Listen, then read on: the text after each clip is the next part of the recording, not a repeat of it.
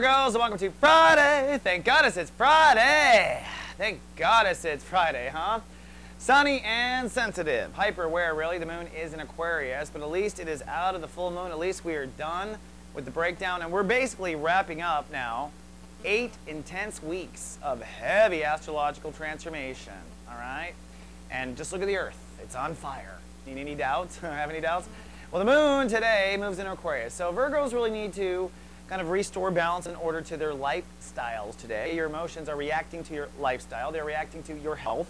This is a great day for nutrition and cardio and really just rebooting your emotional, mental, intellectual, mind, body, spirit connection. You want to reboot it and, reharmonize it, basically.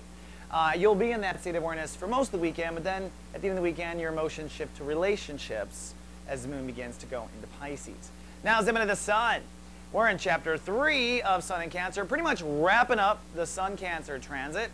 Last night, I had predicted a breakdown, some sort of collapse of the way you saw yourself in society or the way you saw a context in your life.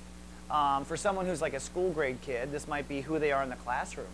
And for someone who's an adult, it's who you are as the principal of the classroom. It can be all of that. But today, Mercury rules the day. So today is the day of really putting pieces together, understanding what is my social context, what is my social circle, what is my status, who am I in the world, who am I in the context of the rest of the world. Tomorrow, Venus rules the day. So tomorrow you want to add love and creativity and just kind of nurture that idea. Nurture it, balance it out. What does this mean? Well, if I have friends this way, that means we need friends that way. You want to balance it out. Add a little Libra energy to the equation. And on Sunday, you want to bless. You want to bless the whole idea. Now, a blessing in chapter 3 is you're looking for your higher self's blessing. You're looking, what a blessing is not, hey, God, will you let me have this? That's not what a blessing is.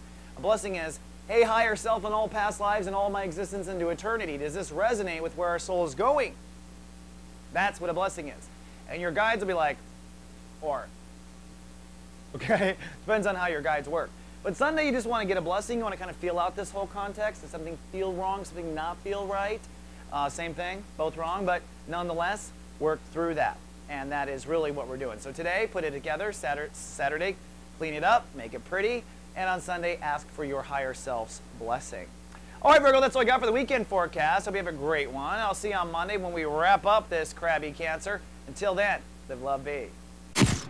So God